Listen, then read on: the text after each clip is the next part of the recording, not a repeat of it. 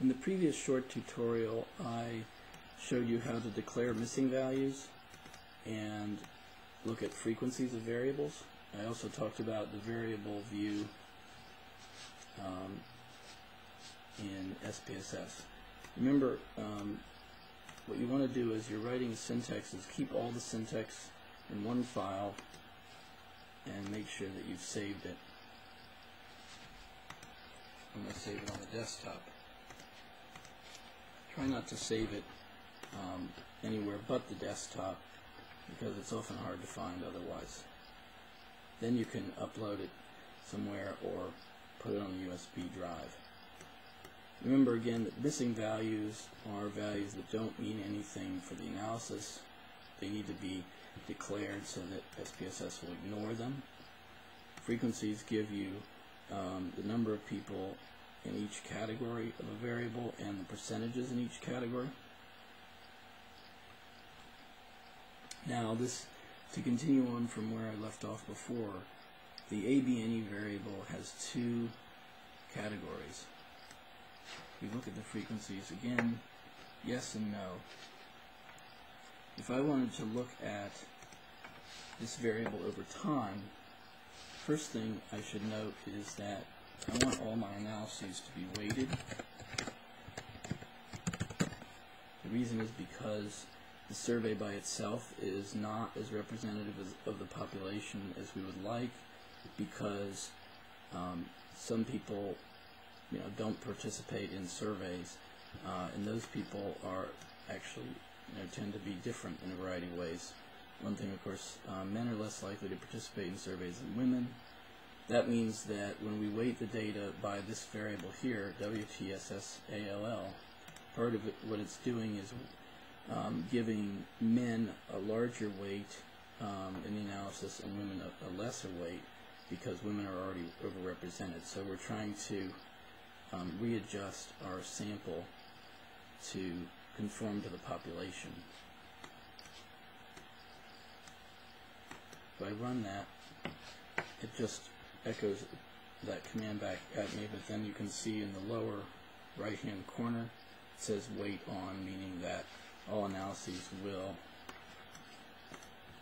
now be weighted by WTSSALL.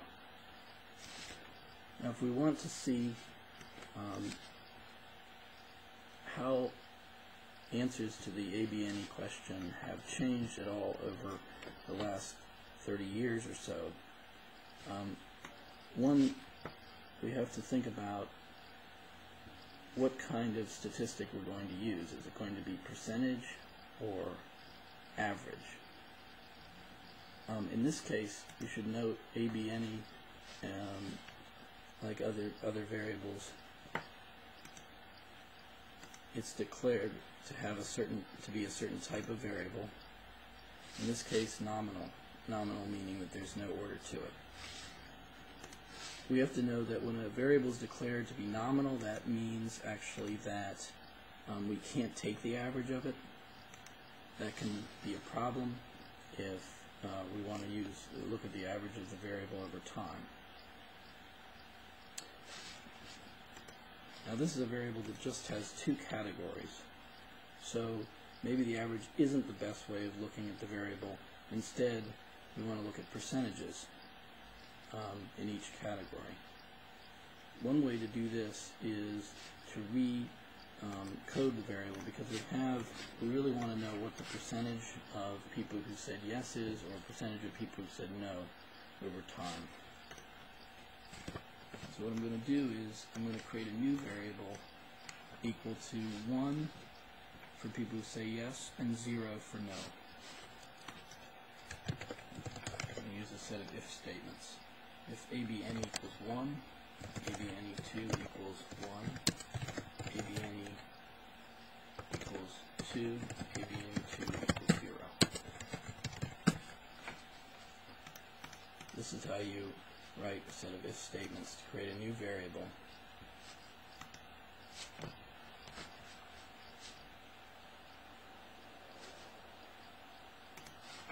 Now, I can check my work with the crosstab command by crossing ABNE by ABNE2. do that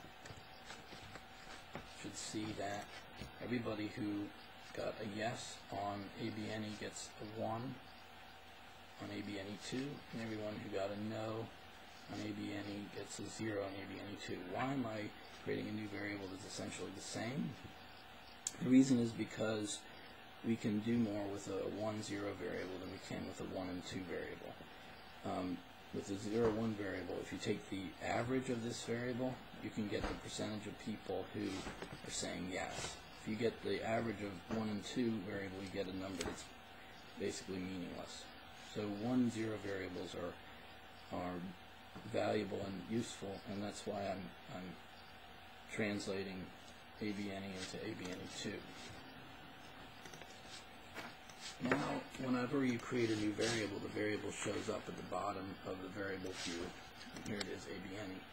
See that it lacks a variable label and value labels. So what I want to do is change that.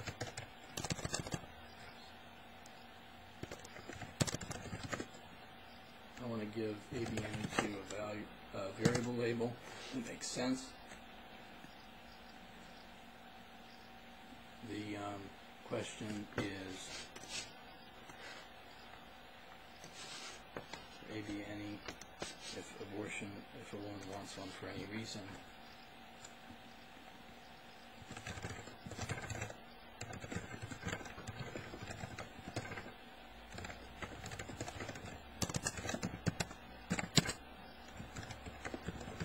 I'm also going to put value labels on ABNE, meaning I'm going to assign 0 and 1. I'll start with 1. 1 is basically yes, and 0 is no. I can run both of these.